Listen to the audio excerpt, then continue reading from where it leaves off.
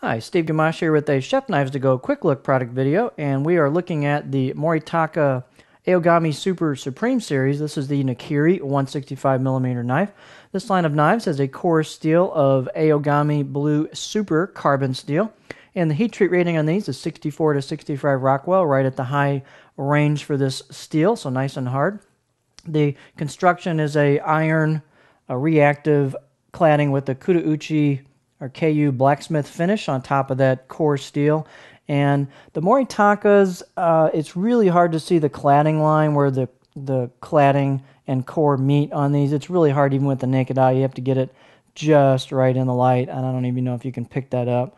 But it is there. And so these are reactive blades. Moritaka has one of the nicest KU claddings, in my opinion, of a lot of the knives marked cells, and these have a fairly, I shouldn't say, I guess fairly smooth KU cladding, not a whole lot of friction, good balance between friction and food release on these, and they've got stamped embossed kanji on there.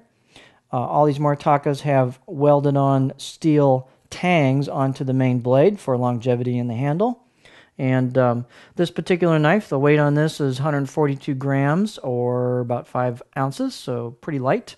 The weight on this, or excuse me, the blade length on this is 165 millimeters, 6.5 inches, and the overall length on the entire knife is about 12 inches.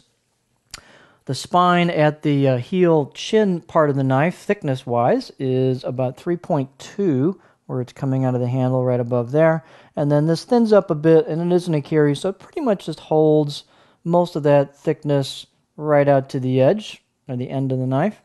And then the height on the blade at the chin heel area as well is about 50.75 millimeters, so kind of a middle height Nakiri.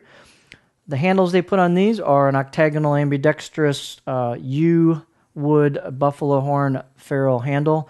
You do have a slight bit of, I'm not going to say gap, but a slight bit of raised difference there between the wood and the ferrule. Not a big deal. You could sand it down if you wanted to, but it's not a major difference. It doesn't bother me at all when I'm using the knife.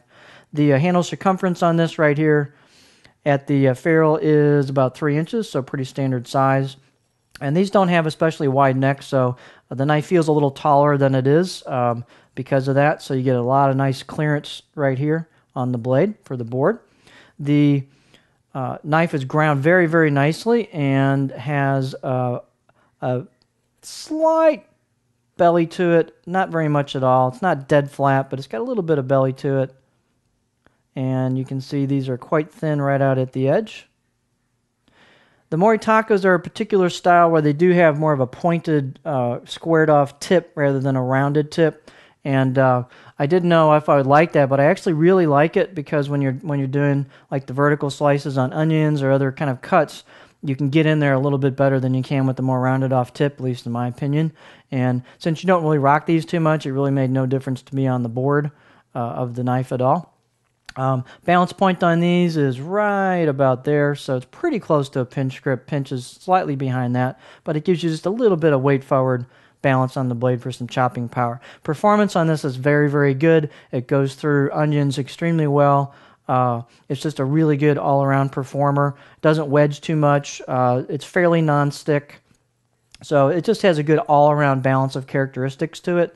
And it's just a very nice example of a handcrafted Kudauchi type blade. So nice and straight, and as I said, the edge profile is real nice with no undergrinds or overgrinds, and just a well-crafted blade. A delight to use this knife.